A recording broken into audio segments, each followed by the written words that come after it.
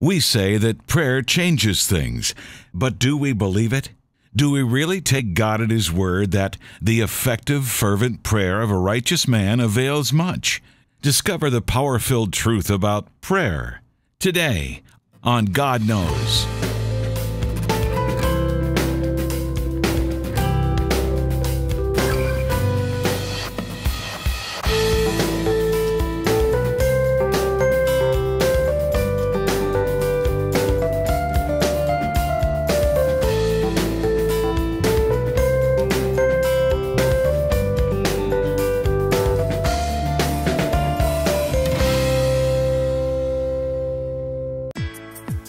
Welcome to God Knows. You know, Mike, some people might not know why we call this show that. I think you ought to tell them. Oh, do you? I will. Yes, I do.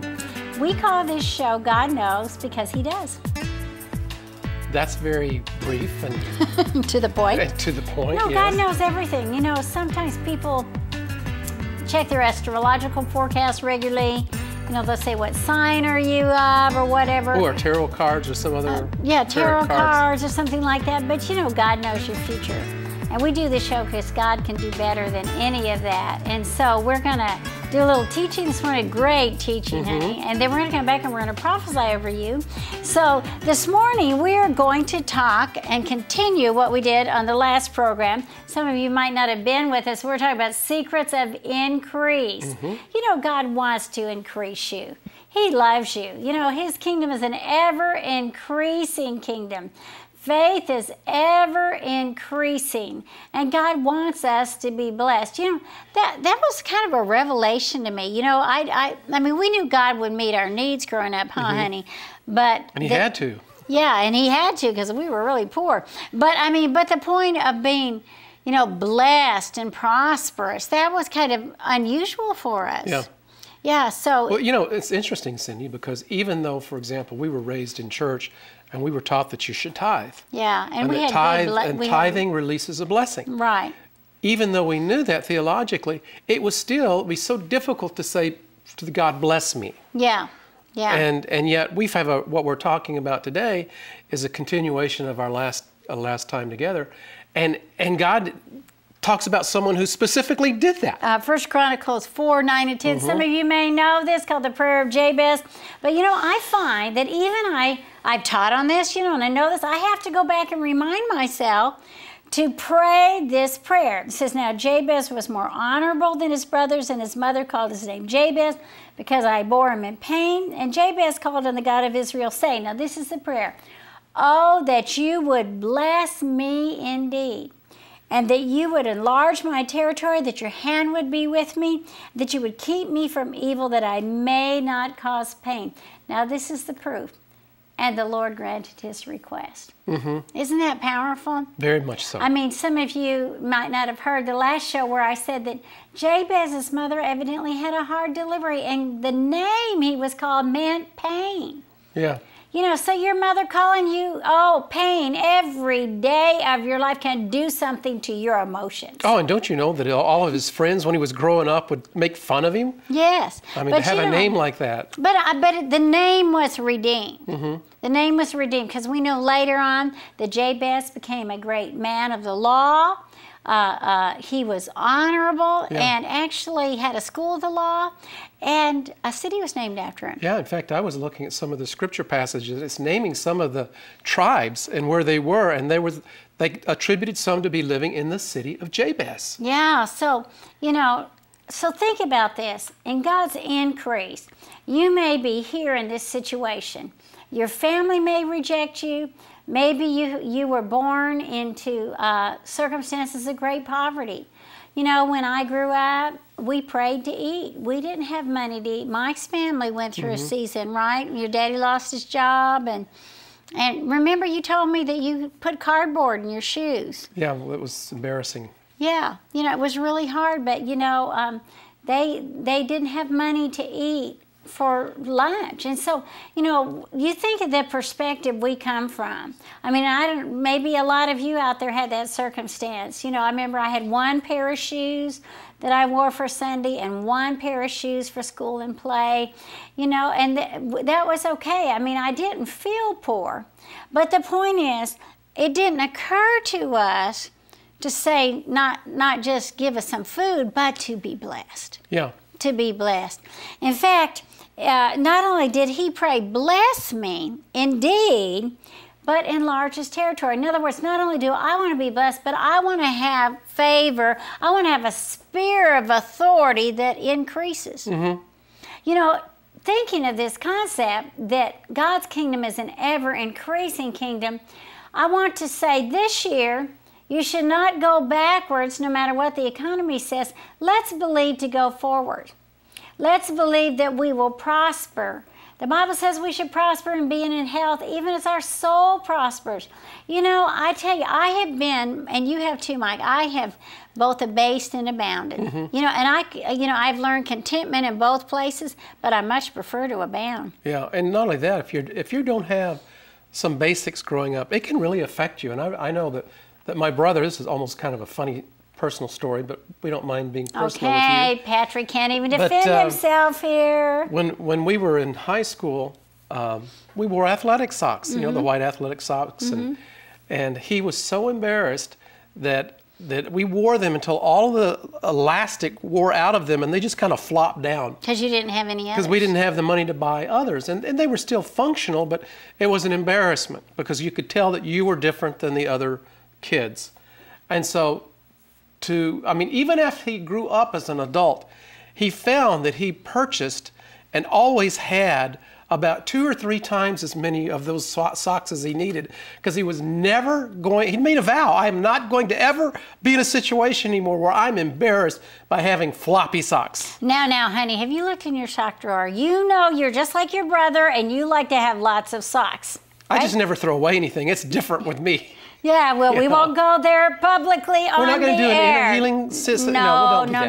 Okay, but the point is God wants to bless us. He wants to bless our family, and He wants to enlarge in us. So let's believe, as you're listening to this, that you are coming to a place where you can say, bless me, Lord, and enlarge my territory. You know what happens is circumstances come in our life, and they can cause us to be stalemated. You know, in fact, number 1, after asking God to bless you, number 2, you could say is don't get stagnant.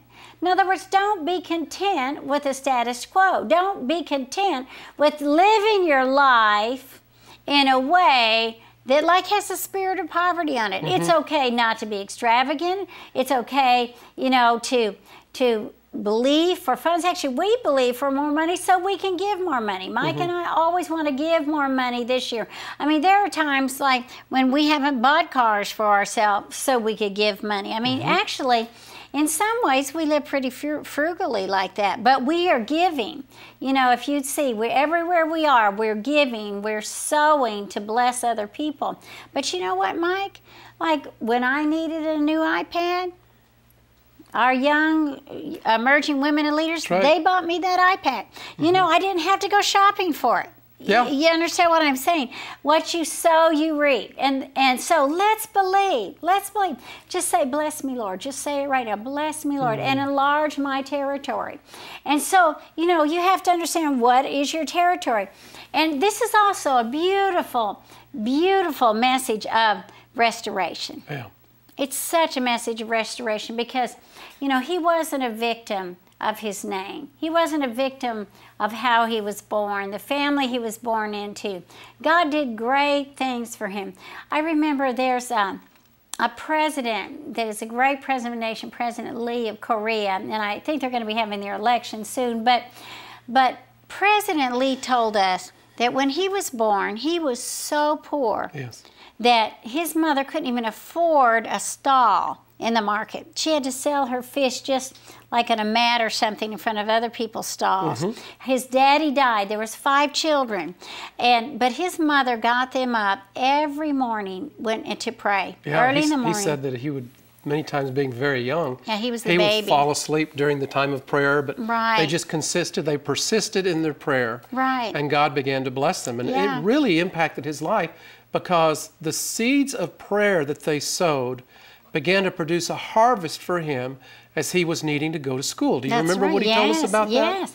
Yes, what he said was that there was a used bookseller in the market that came to him and said, you know, you should consider going to, I guess it was high school. It was high school at that point, I believe, yeah. He said, I don't have any money to buy books. Evidently, you had to buy your own books.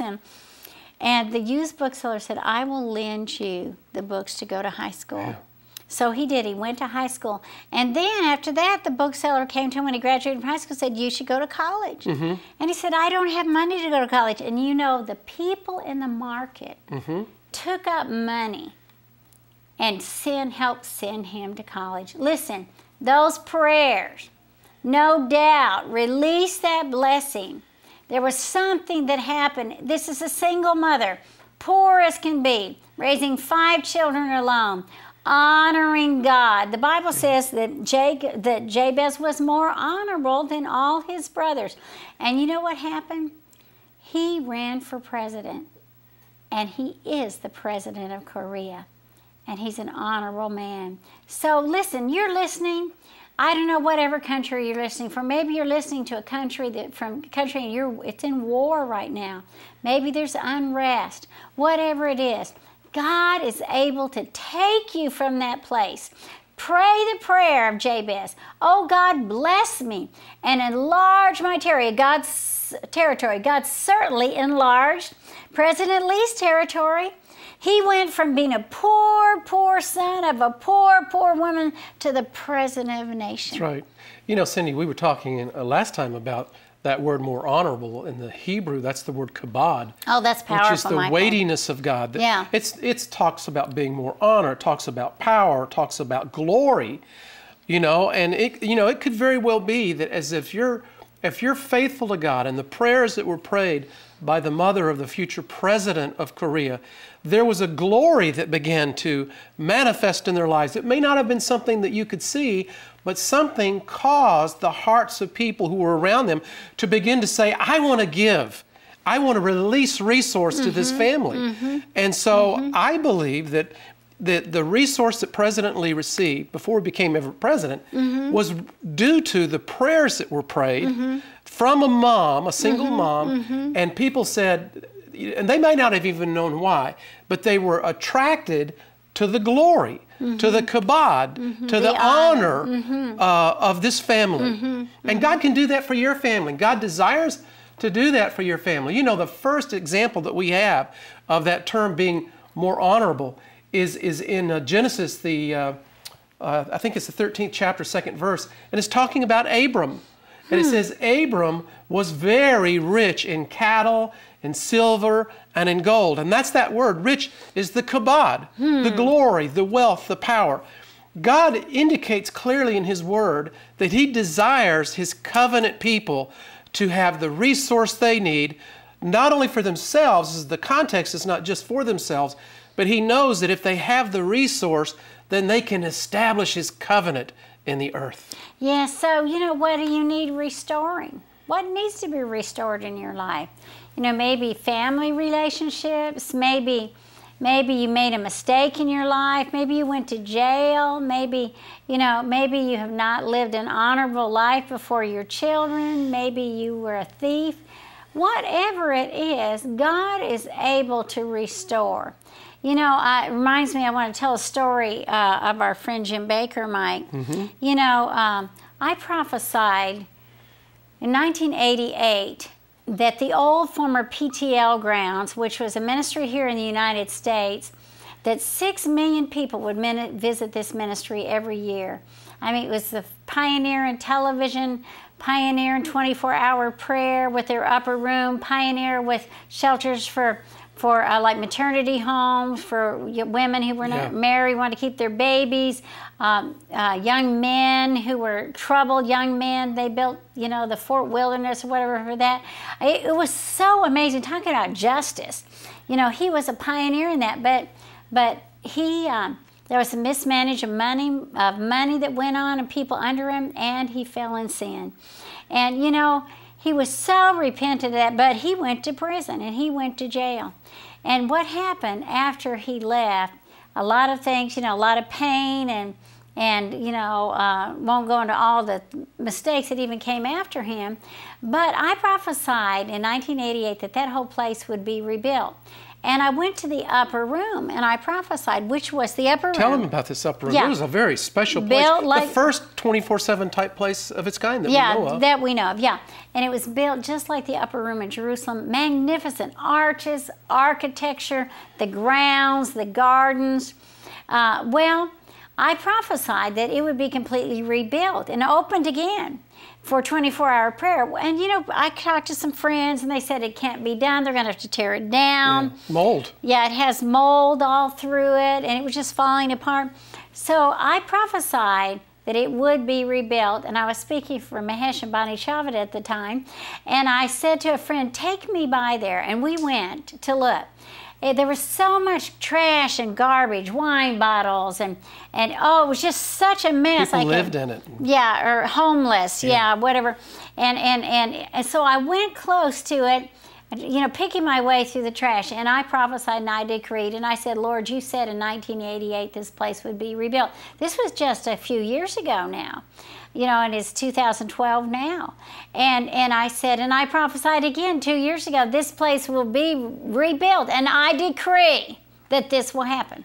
Yeah. Well, fast forward. And the people forward. were all saying that can never happen. It can't happen. All the circumstances that are over this building are all saying the same thing. This will never be able to be rebuilt. Right. So I was in Charlotte ministering, and I was with some friends, and they said, well, don't you know that it's been restored? I was talking about the word about the upper room and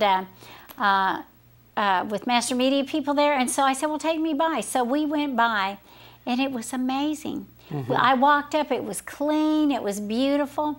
And when I came near the place, there was a man standing there, kind of looked the gardener, kind of scruffy looking. And he looked at me and he goes, are you Cindy Jacobs? I said, yes. And he said, I am the owner of this place. Mm-hmm. And he said, God awakened me at 3 o'clock in the morning, and I would live in Chesapeake. That night? Yeah, I live in Chesapeake, Virginia.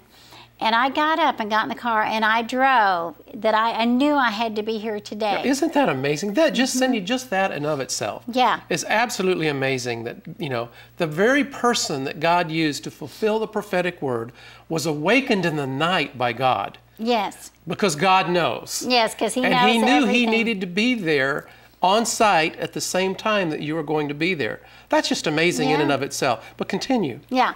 And so anyway, quickly, because our time's running out. So he knew of the prophecy. And so he said, when I bought this place, he said, I wrote in the contract every single piece of furniture had to be put back in place. Some was in warehouses, some in a garage. You know, every single piece of the original furniture is in the prayer house, praying 24 hours. Said not only that, there used to be 17 prayer pavers where you'd walk with scriptures on them. Couldn't find the last 2.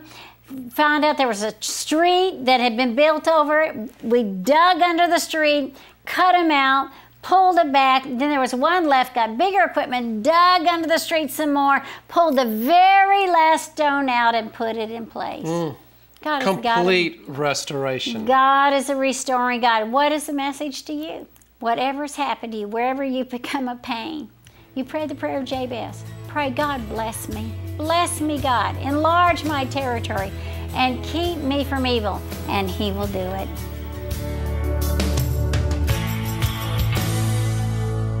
We say that prayer changes things, but do we believe it? Do we really take God at His word that the effective, fervent prayer of a righteous man avails much? Now more than ever, it's important to follow God's command to pray. It's equally important that we fully understand the authority that God's given to us, so that we can pray and then see things change. In this enlightening book, Authority in Prayer, Praying with Power and Purpose, best-selling author Dutch Sheets reveals the biblical secrets that can help you pray with focus, purpose, and power. This thoughtful, step-by-step book will help you discover how to take firm authority over your own life, explore ways God wants you to pray in challenging times, expand your prayer for influencing seemingly impossible circumstances, and fully walk in God's will and power in the face of every situation. In appreciation for your gift of $20 or more, Cindy and Mike want to send you Dutch Sheet's book, Authority in Prayer. They also want to give you Cindy's encouraging message on CD, Expect Divine Encounters. God does not want you to walk through life alone. In her power-filled message, Cindy reveals that divine encounters are happening all around you, all of the time. Find out the biblical truth that God desires an encounter with you. Your faithful financial support fuels the ministry of Cindy and Mike as they take the prophetic word of God around the world. And you help keep the God Knows television program coming to you every week. Call now with your gift of $20 or more to receive your own copy of Authority in Prayer, Praying with Power and Purpose, along with Cindy's message, Expect Divine Encounters. Call or click now. Hi, welcome back. The Holy Spirit is showing me there's someone you have been watching this show in prison, and you relate to the story of needing restoration. And I just want to speak to you this morning that God restored Saul and he became Paul. I see there's someone you're watching and you have been doing Bible courses, long-distance Bible courses, and you have a passion to preach the gospel, and the Lord is going to do that. The Lord is going to bring that restoration to you. In fact, I know a young man named J. Dan Gum who now has a ministry to former felons, and he is one himself. And God restored him just miraculously, gave him a beautiful wife. He's about to have a baby. So be encouraged. God is on your side. The power of God to restore is beyond imagination. Oh, Cindy, God's so precious in this. I'm sensing that there's some women out there, and when you were younger, you had an abortion. And there's some of you who were also sexually promiscuous when you were younger. And your womb's been shut up. And God wants to let you know He's getting ready to restore your ability. He's going to break the barrenness in your life. You're going to be able to have children. It's just amazing to see that God's going to do that. We'll hear results of this in the coming days, Cindy. Why don't you pray for them for that? Well, Father, I just, right now, Lord, I break the barrenness. Lord, you have the amazing ability to go into someone's life and do complete restoration. You've done partial restoration in some of these people's lives, but we say complete restoration, complete wholeness, no more miscarriages, no more barrenness. We break it today in Jesus' name. There's someone watching and you have been in a car accident and you've broken a lot of bones in your body. I just say to you, be healed in the name of Jesus. God wants to heal you. Be healed in the name of Jesus. I see someone else that you had a surgery and you just can't recover from that surgery. You're just not getting better. But I break the spirit of infirmity that came into your body, and I say, be whole, be well, recover in the name of Jesus. Recover all your strength. Now just pray, Lord, bless me, bless me. And the Lord just says, I'm going to take care of these bills. You don't know what you're going to be able to do, but God says, I have a plan to get you out of debt that occurred from medical bills and things. I'm going to do it. Yeah. Cindy, I'm sensing that there's some people out there that have heard the message of the Prayer of Jabez. In fact, it was very popular not that long ago. And you began to make those prayers, and God started bringing increase. But then the enemy began to come against you because of the threat you were to his kingdom and shut down the increase that you had received. And you drew the conclusion incorrectly, well, that must not work. God must not have meant it for me. And God wants you to know that, yes, it does work. Go back to the first things. Begin to pray, because the Word says you have not because you ask not. And really, you need to ask and ask and ask. You need to be persistent in your prayers. And if you will be persistent in your prayers and not give up and not give in when the enemy pushes back against you, you're going to see the full success that God has designed for you. Well, there's someone watching and you're thinking, I made such a big mess of my life. How could God ever restore me? In fact, you just thought that. You thought that. You've been thinking about that during this whole program. And the Holy Spirit is saying to you, I heard you think that thought. God knows. He knows what you're thinking. And I want to say to you, this is God saying to you, He's giving you a new beginning. Take it. Take it. Don't doubt that He loves you. Get up. He's going to provide a job for you. He's going to provide a way for you. You are not alone. You are never alone. In fact, I see a widow, I just can see a picture of you, a widow watching the show, and you are so alone. But God says, I want to tell you, you're never alone. I'm going to provide for you. Yeah. Cindy, I just think it's really important for people to understand that for some of you who have been going through a season, you'd characterize it as a winter season. Things have been so tough for you.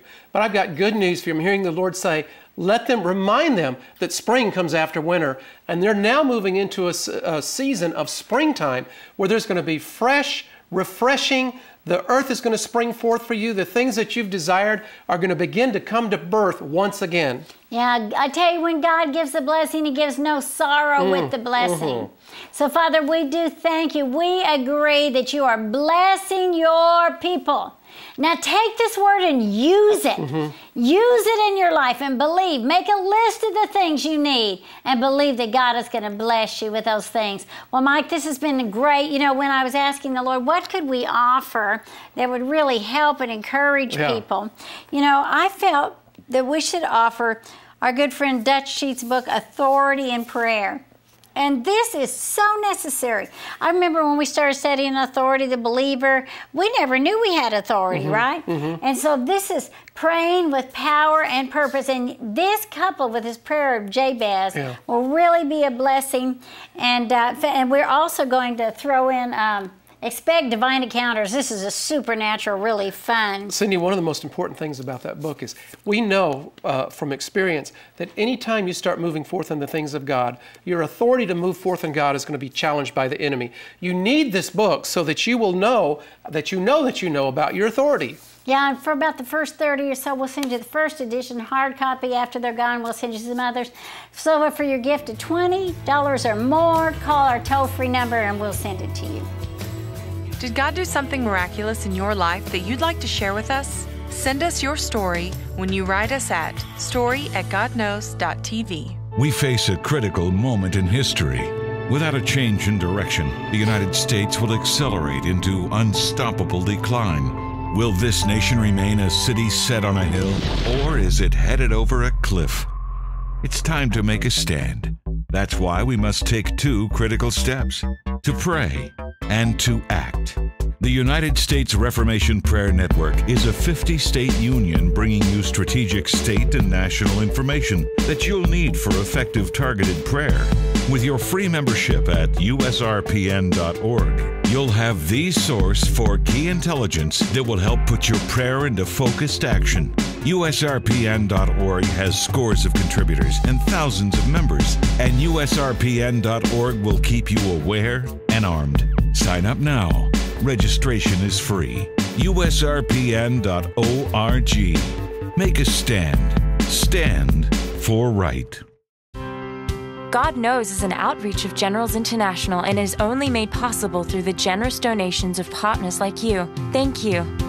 For more resources and information on how to partner with us, please visit our website at www.godknows.tv or write us at P.O. Box 340, Red Oak, Texas 75154.